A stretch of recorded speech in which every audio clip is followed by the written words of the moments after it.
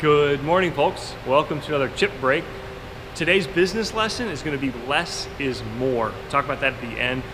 Yesterday's Wednesday widget, though, on the Keith Rucker cast iron part, the comments were so awesome, and it's funny because when you're in the zone, when you're making a part, you don't know how it's going to turn out. You just do your best. But when you've got the benefit of hindsight, you can learn a lot. And the comments, they were so good. I wanted to mention a few of them. One of them, I shouldn't have used hardened tool steel gauge blocks that are hard and expensive and precise. I should have used some aluminum, whether it's just 1-inch extrusion, which is actually pretty accurate or consistent at least, or even machine it down, because aluminum is going to bite into that casting. It would have been a much more rigid grip between the two. Also, a little piece of paper can even help. Regular printer paper, sandpaper, a little piece of wood, thin piece of wood could help, again, even between, say, the aluminum and the 246 block below it. So some really good tips there. I should have had a shot vac. I could have mounted one, like a hose, that would have helped pull some of those chips out. I did we've already cleaned the machine out. I did put some trash bags down, but it was still, I spent probably an hour or two cleaning up the machine. And it's funny because my buddy Amish, who runs a job shop up in British Columbia, was talking about a cast iron job that he did, and you thinking about this idea of, do you build in time when you quote a job on setup? Most people do, and on tear down and cleanup, which I think a lot of people probably don't. Other really good idea, never even thought of it, get a bunch of magnets. Put a bunch of magnets near the part, let those magnets catch the part. And if you want to watch an old video we did on 9 really good uses of magnets in a machine shop, there's a card right here. But one of the tips was putting a magnet inside of a baggie or a block. That way when you pull it out, you can remove the bag and all the chips just fall away. You don't have to pick them off of the magnet. Conventional machining, holy cow. This is like 101. This one I should have known. I did know, I just didn't think of it. There's a good video that I found that you should all watch. If there's one thing I want you guys to do, is hit pause and go watch this video from Sandvik on thick to thin cutting and why you need to do it, and why you need to get underneath to let that cutter cut when you first take a cut. It's actually something we talk a lot about in our training classes here, is why you need to take a certain chip per tooth. Don't rub, let the cutter do its work. But watch this video. We profiled the part. You saw we walked around it with an end mill to trim up the sides. Once we did that, we no longer had any draft angle, and I knew the exact outside profile. We should have switched to soft jaws. That would have been super easy. I didn't even think of it because, again, my mindset was fixturing is done.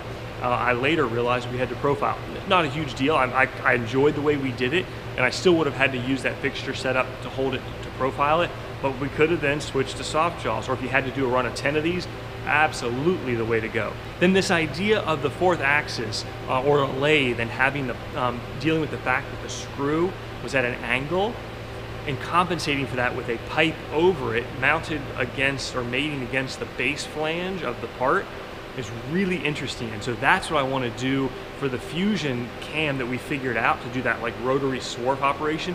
I'm going to figure out a way to make another part sort of like that. I'll put a screw in it, maybe even at an angle, and then we're going to figure out how we can do that, because that's going to be awesome. So click subscribe if you want to see something like that coming up.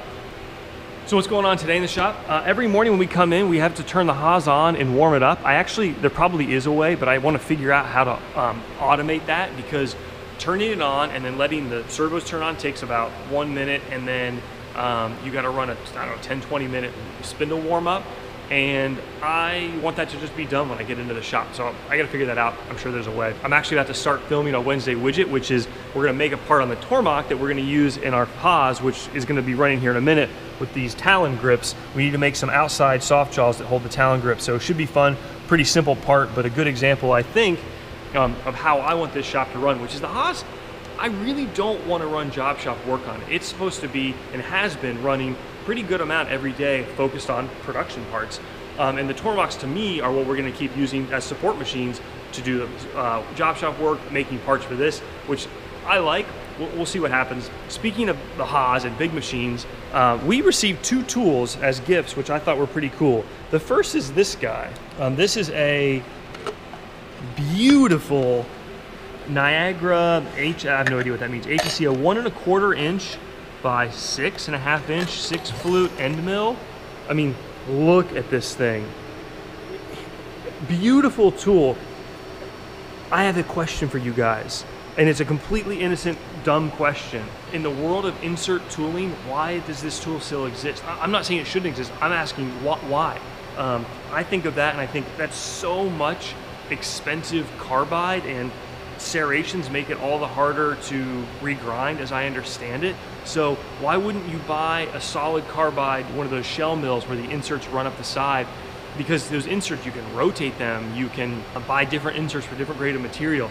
Again, I'm just kind of curious, are these super popular, common? Are they being replaced by insert tooling? Then the other one is, this was a, worn out, but I suspect it's actually still fine, Sandvik, I think it's an 860 Coro mill. I'll have to look, yep, 861 maybe. 1/4 inch by 8 inch, so that's 32 times diameter through spindle coolant. So there's 2 little holes there at the tip and 2 little holes there, drill. This is crazy. Our local Sandvik distributor dropped it off. I think one of their customers, they stopped using these after so many holes or cycles, but I suspect, again, it's still got some life in it. I have no idea if we're gonna use it. It's just cool and it's just fun. And this idea of, through spindle coolant delivers coolant right to the cutting point where you want it. We have 300 PSI on the HAAS, which, as I understand it, starts to work around a 1/4 inch to and bigger. Smaller than that, the hole is so small that you really need the higher, like 500 or 1,000 PSI. But here's the thing, when you get into those high PSI, think about that, by the way, like our shop air is about 100 PSI. This is liquid, which is not compressible, at 300 PSI for us, 1,000 for some machines. That is crazy.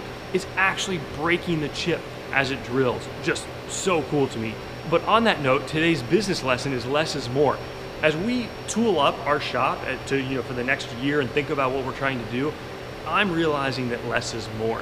Less inventory, less hassle, doing more with the fewer number of tools. And it's tough because it's really nice to have a selection of tools.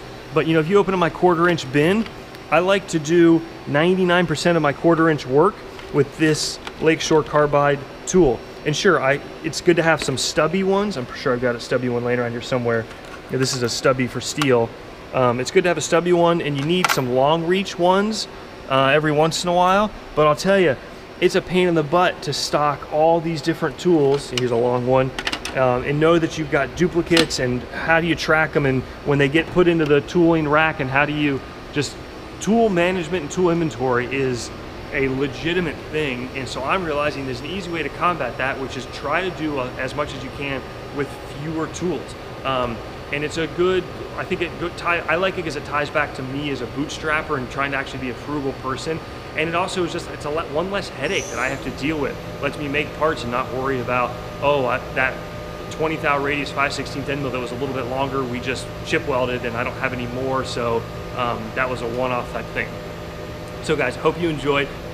What's going on with the HAAS? We're dialing in our fixture plates. We've got them up on our website. We've been selling them. I love these things. It's amazing though how much time we're spending dialing in the whole recipe, figuring out the speeds and feeds, figuring out the work holding, the fixturing. We've got to change this up, more vices, more stations on them. The big thing I'm doing right now, we've been interpolating the holes, which is phenomenal, but I'd rather ream them if I can. It's faster and it's going to be more consistent, I think, in terms of having end mill deflection or end mill wear. But I haven't been happy with the reamed hole, which is kind of weird to me. I didn't expect that. So we're dialing that in. They are for sale. We've got them on our website. And once I get this process locked down, that's when I want to share the first HAAS video with you guys. But I want to show you the whole process that we went through, because I think it's really cool. We are doing mid-part probing in Fusion 360. We're doing multiple stations, multiple offsets. The finishes are primo. I love it. I really love it. So I don't know, in the next week or two, we'll film that video. Take care, folks. See you soon.